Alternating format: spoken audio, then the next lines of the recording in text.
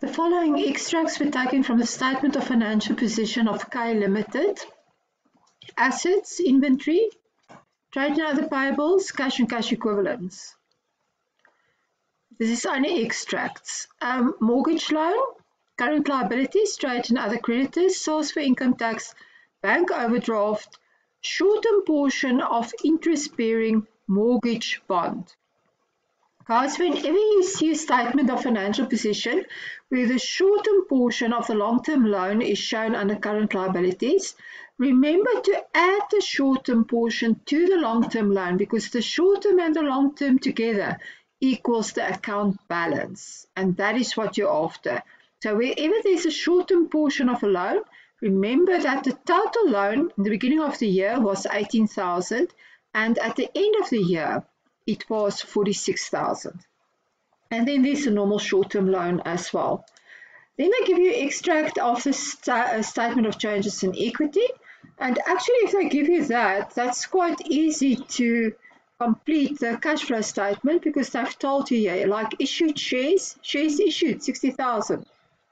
So, and the share premium 5,000. So the total 65,000. So what was the proceeds with the issue of the shares? 65,000. A buyback of shares, 5,000. There's nothing in the retained earnings column, so therefore the amount that was a cash outflow was 5,000. Revaluation of land. Now that they haven't told us at any other place, so that revaluation of land of 20,000 rand. You have to take into consideration when you do your PPE accounts. Net profit for the year, then there was an ordinary dividend of 1 million. Now immediately if there was a dividend of 1,000, and I go back to current liabilities and there's no outstanding shareholders for dividends, it means it has been paid for the year. Certain items that were appearing in the statement of profit and loss was things like rent income. Now, rent income, if we do the direct method, we can include rent income with your revenue figure. Now, listen, rent income is not going to be in your debtors account. It's not going to be in your sales account. So that will be in your rent income account, and then you have to add it to your rent income. That is the one alternative. The other alternative is to treat rental income like a separately disclosable item. Like you will treat dividend income, for instance. And then you're going to show that under the line of cash flow from operating activities. You have a choice, you can treat it in either one of the two ways. Finance costs, separately disclosable, dividend income, separately disclosable, interest earned, and profit with the sale of equipment. In this question, they've treated rental income as part of revenue. But you will see that I do not have any other figures to complete cash flow, cash received from customers or cash paid to employees and suppliers. So therefore, though the question wants you to do this, prepare the statement of cash flow as of 30 September 2013. Also include the note, the reconciliation note of profit before tax with cash generated from operations. Note. Cash received from customers and cash paid to suppliers and employees are not required separately. Now, if you don't require that separately, what do I have to do? Then I have to use the indirect method because I cannot use the direct method. It's senseless. I cannot do that. So I'm going to do the indirect method of doing this cash flow statement. Okay. Now, when we do the indirect method, where do we start? We start at our profit before tax. Let's just quickly run through the other additional equipment. That was number 2. The tax expense for the year was 12,950 rand. I'm sure we're going to need that. Here again, number 4 is equipment. Number 5, you may assume that the short-term portion of the mortgage loan was settled at the appropriate date. Now that's a nice way of telling you that this short-term portion of the loan of 8,000 rand was paid actually. When do we classify something as a short-term portion? If it's going to be paid in the next 12 months after year end. The next 12 months after year end is in the 2013 year. So it's a nice way of telling you that that 8,000 rand has in fact been paid. Then property, plant and equipment consists out of land and out of equipment. And let's start then with our indirect method. And our indirect method cash flow statement starts with profit before tax. Now, I don't know what the profit before tax is. They don't tell me in this question what the profit before tax is. But I can work it out because I have the net profit for the year as per the statement of changes in equity.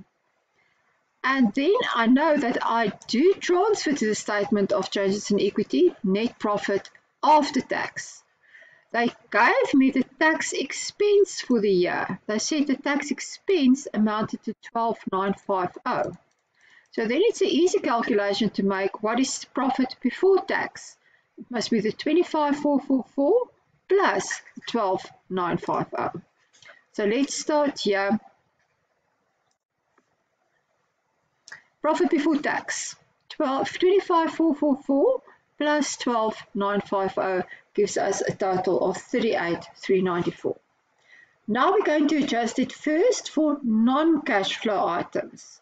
Going back here to the information that they gave us, non-cash flow items, profit on the sale of equipment, 1,200.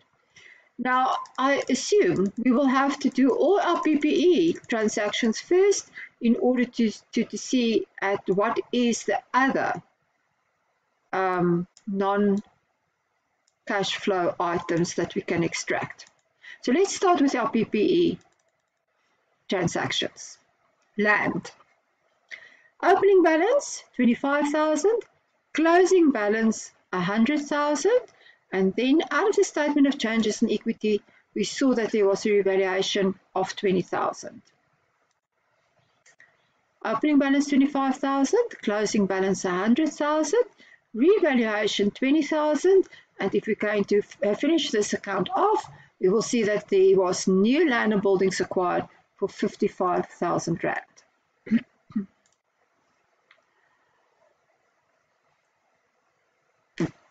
Now, if it was new land and buildings, I think it's also then safe to assume it was for expansion purposes. So in our cash flow statement, when we get to our cash flow from investing activities, purchase of land and buildings, and there it was 55,000 rand for expansion purposes. 55,000 rand for expansion purposes. Now let's see our equipment at cost, our accumulated depreciation, and our asset disposal. Equipment cost price, opening balance 70,000, closing balance 140,000. Accumulated depreciation, opening balance 34,160, closing balance 44,674. Opening balance, closing balance. They've told us here equipment with original cost of 10,000 rand was sold during the year. At the date of the sale, the accumulated depreciation was 5,392.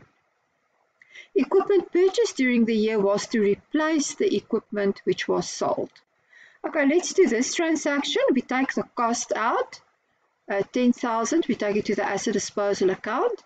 We take the accumulated depreciation on that asset disposed of out, 5,392, and we're going to park it there, 5,392. Then they tell us equipment with a cost of 50,000 rand was purchased on 1 April for expansion purposes. Because they did not have sufficient cash for the purchase, ordinary shares were issued to the supplier in payment of the cost price of the asset. Now, well, that is a separate transaction, which we will deal with when we get to share capital. But this 50,000 we have to put into our accounts now. So new expansion, 50,000, and that we're going to put on our cash flow statement, investment activities, purchase of equipment for expansion purposes, there it is, 50,000 rand.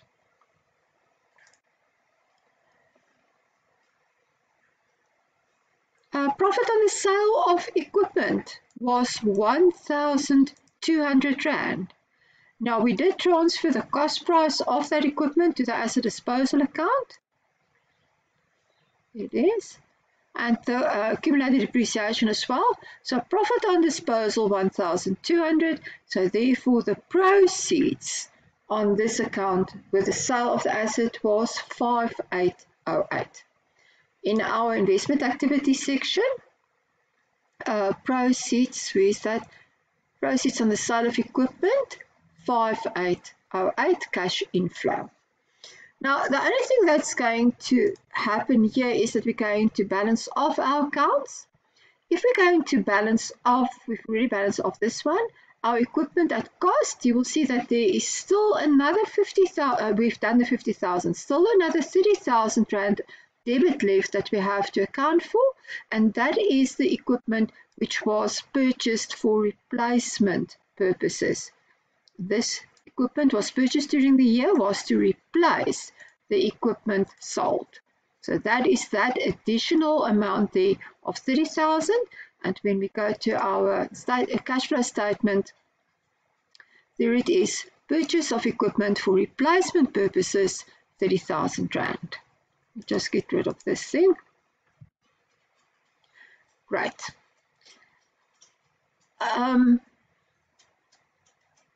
And then after we've done that, we have accumulated depreciation. We had an opening balance, a closing balance, and the disposal. So therefore, the balancing figure on the credit side of the accumulated depreciation can only be our depreciation expense for the year, 15,906. Right. Going back to our profit before tax, which we are going to adjust for non-cash flow items, we can now put in depreciation, which we've calculated at 15,906. We can put in this profit on disposal of equipment of 1,200 Rand as well, 1,200 Rand, and then that was all the non-cash flow items. Cash flow items that items that we're going to disclose separately. Well, there we're going to disclose finance costs separately, dividend income separately, interest earned separately. That one we've already done. Finance cost, we're going to add it to our net profit before tax. Why? Because interest paid has reduced profit before tax. So if we want to eliminate that, we have to add it back. Interest received, we're going to deduct. Why? It increased our profit before tax. So therefore, we're going to take it out again. And the same thing applies to dividends received. I have to subtract it from my profit before tax to eliminate that figure. Working capital changes. Now that will be all of them. And starting with trade and other debtors, it looks as if there was an increase in trade and other debtors of 1,000 Rand. There's our increase in our inventory figure. That looks like 6,000 Rand. The increase in trade and other debtors is a cash outflow. The increase in inventory is a cash outflow. Inventory increase, 6,000, cash outflow, increase in debtors, cash outflow, and then our trade and other creditors, there was a decrease there of 1,550 Rand, and because it was a decrease, it was also a cash outflow, 1,550. So now we can determine what was the cash generated from operations, 46,510. Now, if we did apply the direct method, we do not have enough information to calculate those two line items, and in the question they say, well, you can ignore that. Then you would have started with a 46,510. So it's a bit silly to ask you to do this because it doesn't mean anything.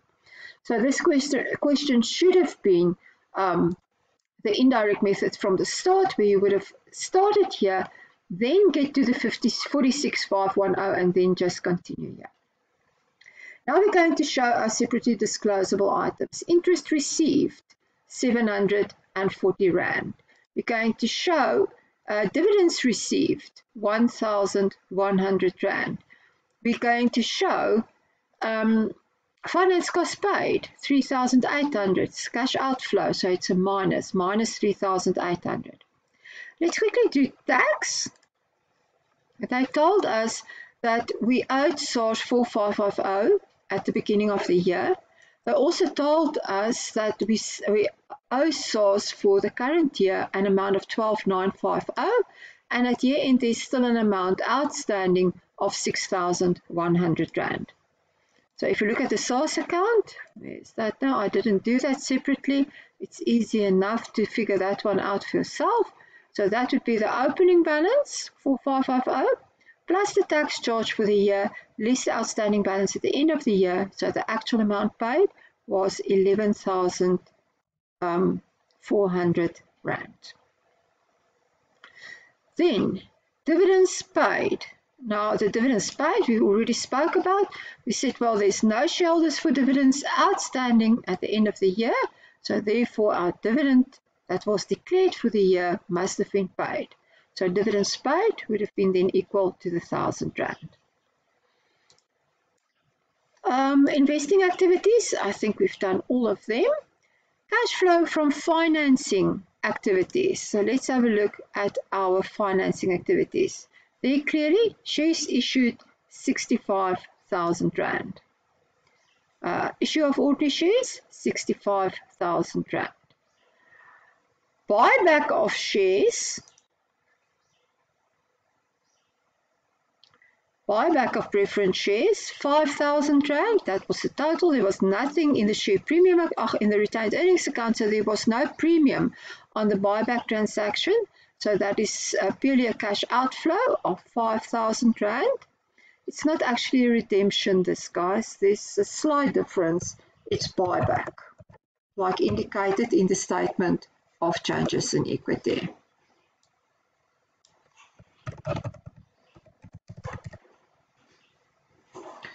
Okay. 5,000 Rand. Then our short-term finance, the short-term loan, there was a slight increase in that loan, and that is a cash inflow. So the increase was 710 Rand. And then they've told us that they have for the mortgage loan. Now look at the mortgage loan. The mortgage loan, you're going to start off with an opening balance of 18,000 and you're going to close with a closing balance of the 40,000 plus the 6,000, 46,000. So there's the closing balance, there's the opening balance. They tell us in the question that you can assume that all the short-term commitments of the loan was actually settled at the appropriate date there. So that means that that short-term portion of the loan, that 8,000 Rand, was paid for in this year. Now, just by balancing off this account, you can see that we need something on the credit side to make this account balance, and that must be new loan finance that we have received based on our mortgage, and that is additional 36,000 Rand. So there we're going to add the 36,000 will be cash inflow from that mortgage, and there's the 8,000 that we have repaid. Cash and cash equivalents, well, that's the easy one. What was our balance in the beginning of the year? 5,000 Rand. At the end of the year, it was a bank overdraft of 3,332. So there was a decrease in cash resources of 8,332 for the year. Now, if you're going to take our 32,150, you're going to take minus 129,192 plus 88,710 is going to give you this 8,332 negative figure for the year.